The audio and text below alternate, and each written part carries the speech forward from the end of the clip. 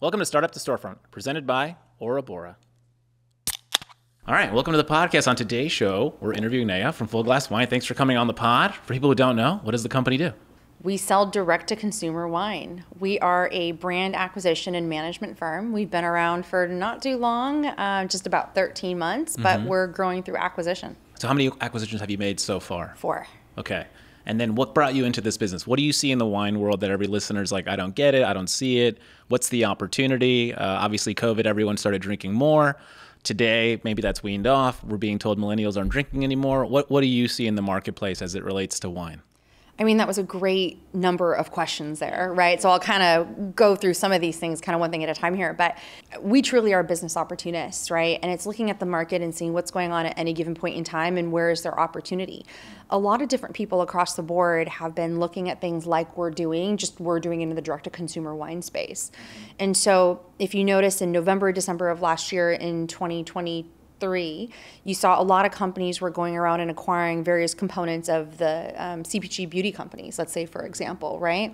Because there was a lot of money that was raised in 2020, 2021. Interest rates were low, so you had free-flowing cash everywhere. Those were the days. I know. They really were the days, right? And everybody could be an idiot. You could be fine. It was amazing. But see, that's the thing, right? So you had all these companies that were there, and these companies were good.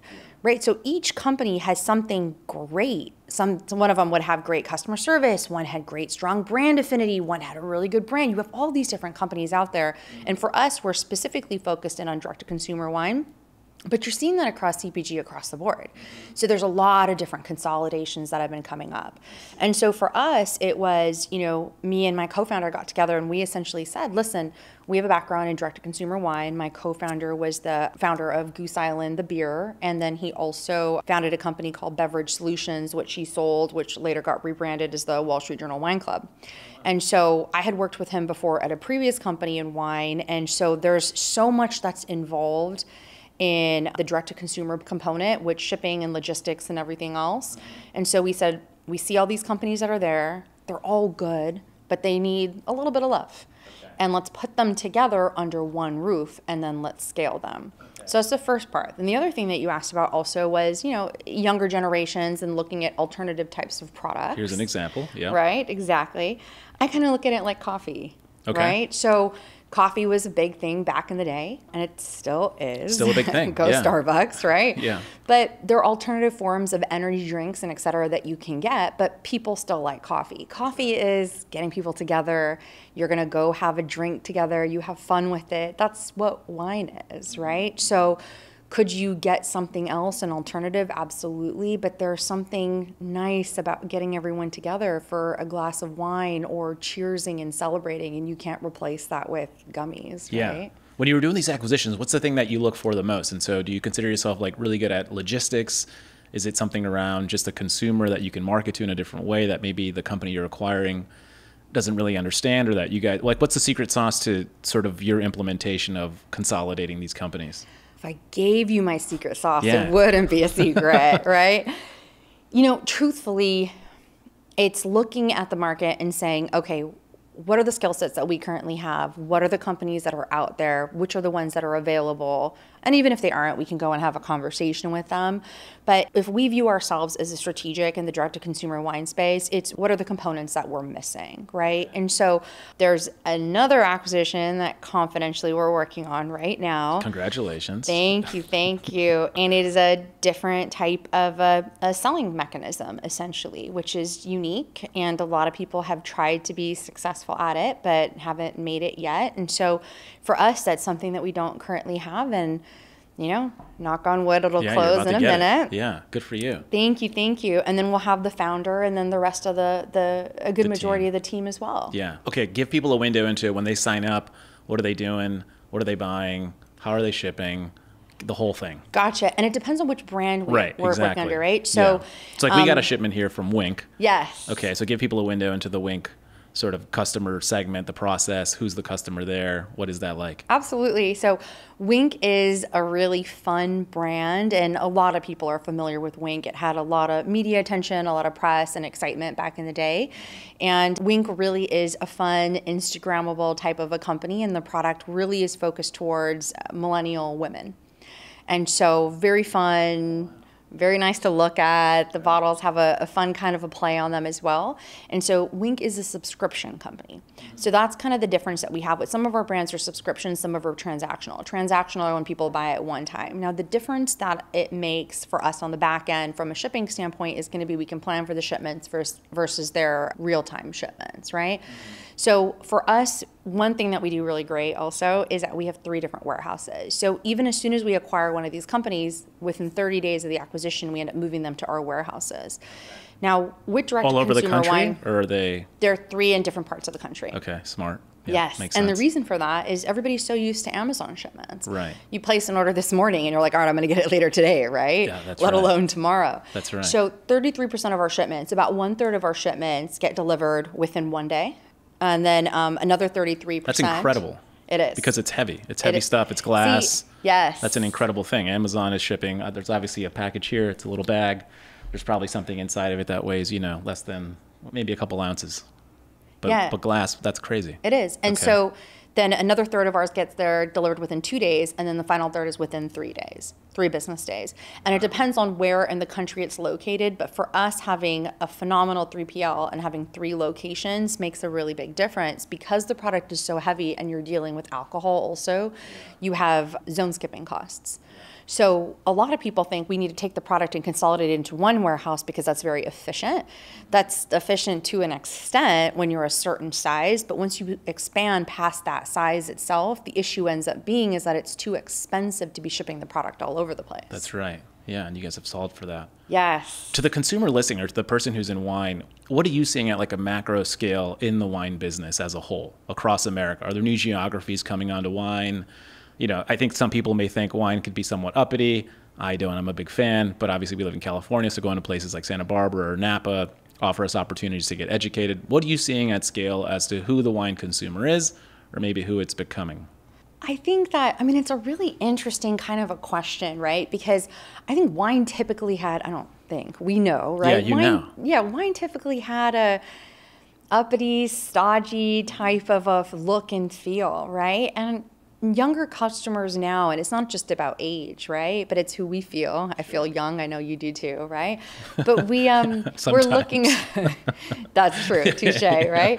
We're looking for something that is more relevant with the culture, with the day, with the age, and constantly thinking about a bit of that stodginess of the old world is quite a bit dated. Now, there is still a good large market of people that are going to be buying wine for those reasons, and it's a hobby and a passion for them to enjoy the craft of making the wine and doing all that. And we have that as well, but it's still about making sure that the product is a little bit more relevant. And it's not just the product itself, but it's what the product stands for. And that's something that we're very excited for at Full Glass Wine, because when we're taking on these portfolio of brands, they already are great. What can we do to give it a little bit of an uplift to get them to where things are today in the world? And what do you think that uplift is specifically from your perspective? So we have a couple of great things that we're working on, which will be coming out in the next few months. And some of that has to do with technology and some things that we've been looking at in regards to how you can update your preferences and everything else utilizing AI, which we're very, very excited about.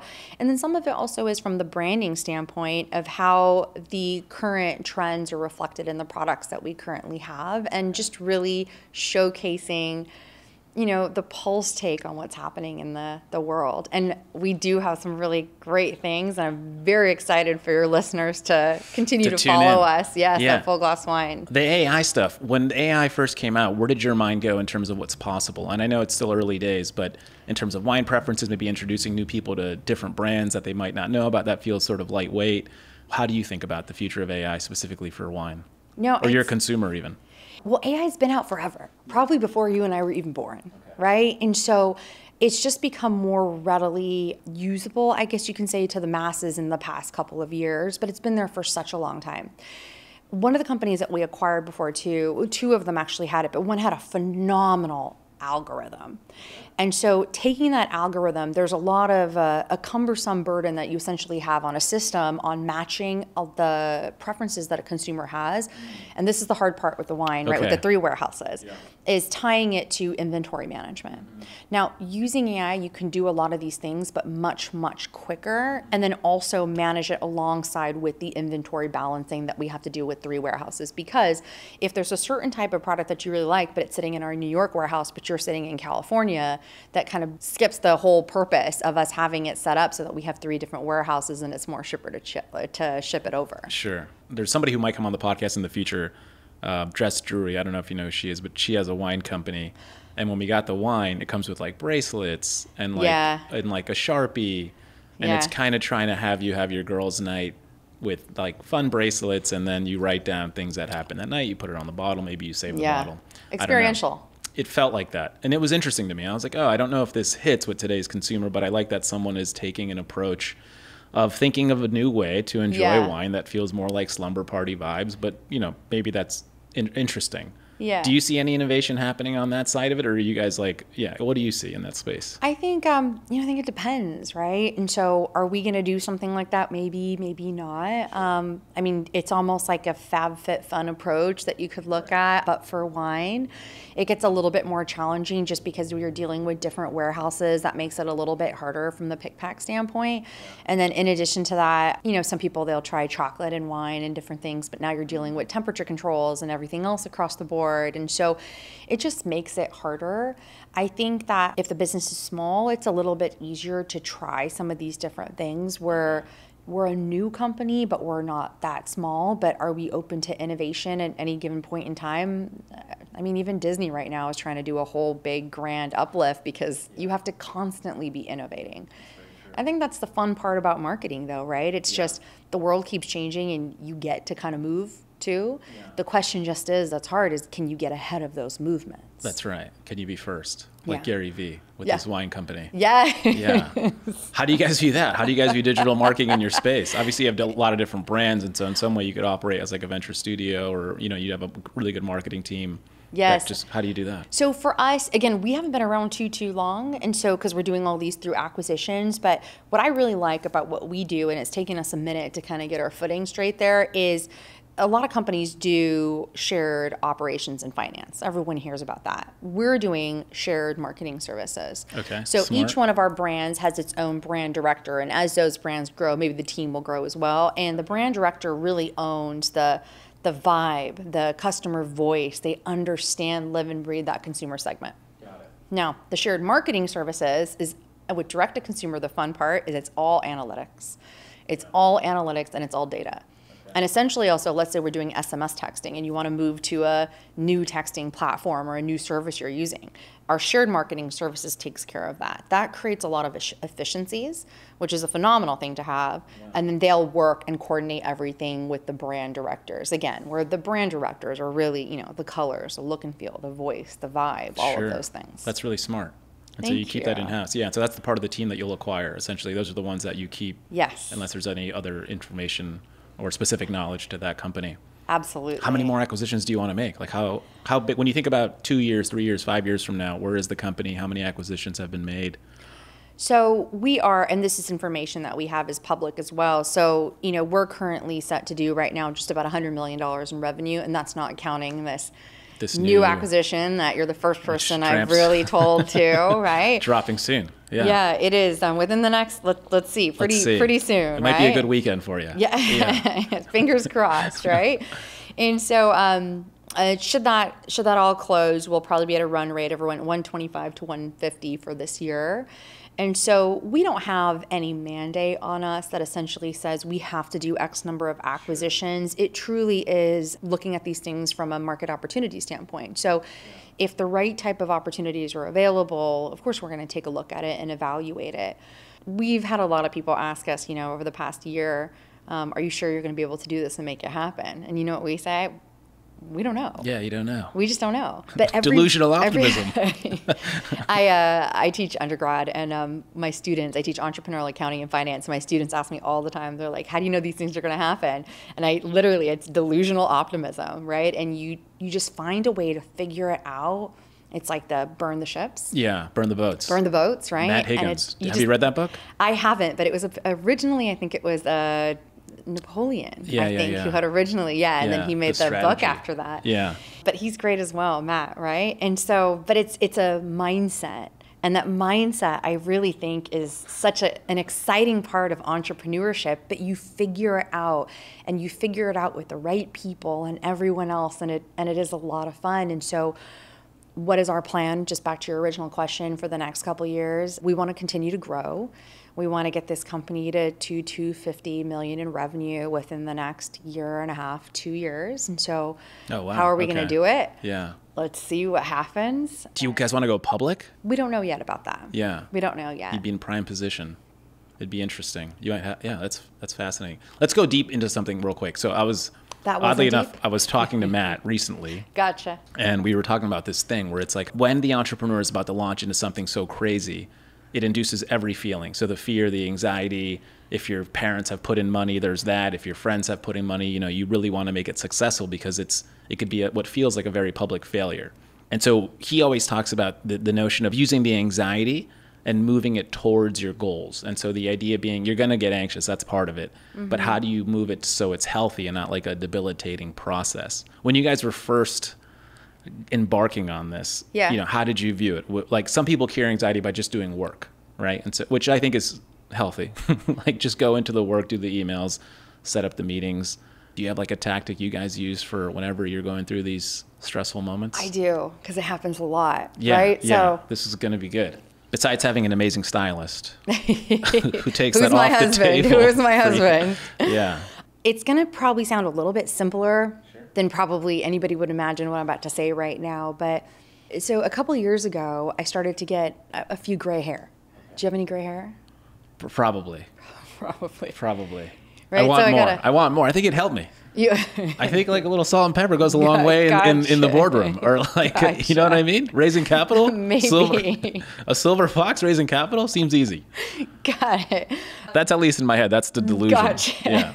A few years ago, I started to get some gray hair. I think if I got gray, and there's nothing wrong with gray hair, right? It's just what it was interesting for me is I started to get it as I got older, right? So my younger sister got gray hair when she was younger, and that doesn't mean you're getting older. I got it at a certain age, right? Which I won't talk about here, but I got it at a certain age, right?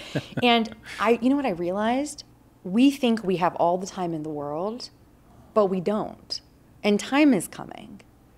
It's not about the gray hair, but it's about the fact that the amount of time that we have to do the things in the world that we want is finite. I used to get so worried and apprehensive about putting myself out there. And because I teach, I do all these things, I have a great community of people, and I didn't want to look bad. And I didn't want to mess up, and I was scared of failure. And then when I started to get the gray hair, I realized I've just been waiting for everything to be perfect, for all the stars to align before I put myself out there. And then I realized that time might never happen. I'm just getting older. And again, nothing wrong with getting older, but it was a realization for me.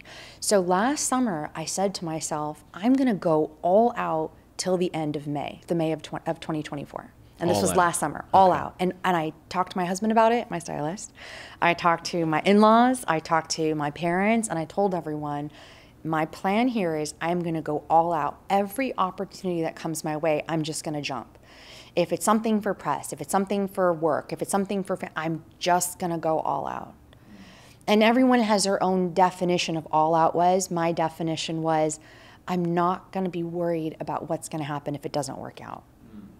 And I just kept jumping. And for me, having it set with a date that I'm going to do it until this date, and it was a 7-8 month period, right? So I said, for the next 7 to 8 months, I'm just going to go all out, and I'm not going to be worried about how I look. I didn't like posting on Instagram before. I'm like, you know what? I'm just going to quit that post. I wasn't as, I didn't want to talk about things that I was working on because I didn't want it to be that, what if it doesn't work out? People are going to know I failed. I'm like, you know what? I'm just going to put it out there and we'll see what happens. Yeah. And now, 13 months later, we've acquired 4 companies, hopefully closing on the 5th, and we have a full-fledged company here. It's like magic. It feels like magic. Yes, it feels like magic. But us questioning ourselves. This is no value. It isn't. Yeah. That's totally true. And it's almost, how do you kind of shift it? It wasn't that I said I'm going to shift it to the side forever. Mentally, by telling myself I'm going to shift that concern, fear, anxiety, self-doubt, I think self-doubt was the biggest one, I'm going to shift it to the side for a period of time. So later I can have it back. After May, I can self-doubt and do whatever I want. I can take it back. Yeah. The interesting thing is it started to turn into a muscle. Yeah. Interesting. And it's just now, it's what month are we in? August. It's August now, right? Yeah. So it was this May of this year I said I was going to go all out till. Now you can turn it on or off as you wish. It's nice. Yeah. I actually love it. I mean, that's a good answer. Everyone deals with it a little bit differently. And life has a role in it too. You know, like for me, like I lost my father when I was young. And so when that happened, it's like you realize how time is everything. And so I've always just solved for time, which is interesting. That is Never really for money, always for time. And in that you have to solve for money, because if you want your time, it means you can't have a normal job unless you choose to, and then you make that decision on your own. But if you want all the flexibility in the world, it means like you have to do weird things like become an entrepreneur or like do real estate development. Creative You got to things. create these things that that are not taught, and you know, you have to just take risks. Yeah. But it's a different approach. I love that, by the way, how you're solving for time. And it's interesting because so we closed our Series A in March of this year, and to close for a direct-to-consumer wine company doing a consolidation was really interesting time also, by the way. Very, very hard. But what's interesting today is it's not that capital is easy to come by, but it's easier for us to come by than it was 5 to 6 months ago. Because once you can prove that you can execute and you can make things happen, it's interesting how much capital starts to come your way. Yeah, that's all it is, yeah. So to get us to March, which is when we closed our Series A, was very, very hard. It was very difficult. And then now, since then, we're doing acquisition after acquisition because people look at us and they say, you know what, you actually follow through with what you said you're going to do. And we want to support entrepreneurs and founders who actually work that way. Yeah, that's the beauty of this time. Yeah. Where if you've been able to sort of withstand the COVID and the high inflationary period, and you have a good business model, you're really one of few horses to bet on. And there's a lot of capital ready to chase horses right now. That's exactly right. So it is a really fun market. Well, let's wrap. Where can people find you? Where can people find the brand? This is so good. Thank you. fullglasswine.com is our website. And then obviously right now I have my Instagram account, which is Neha T. Kumar. But we're building and growing and can't wait to continue to get this company to a very, very fun place. New acquisition coming soon. Possibly, yes. Thanks for coming on the podcast. Of course. It was great talking to you. Thank you for tuning in. If you enjoyed this episode, share with your friends, your family, or anyone you might think might benefit from the conversation we've had today. And if you haven't already, please take a moment to leave a review on your favorite podcast platform. We'd greatly appreciate it. Your feedback helps us improve and reach more people who can benefit from our discussions. The best way to stay connected with us and get the latest updates on future episodes is through our social media channels. You can find us at Startup Storefront. We'll be back next Tuesday with another great episode. See you then.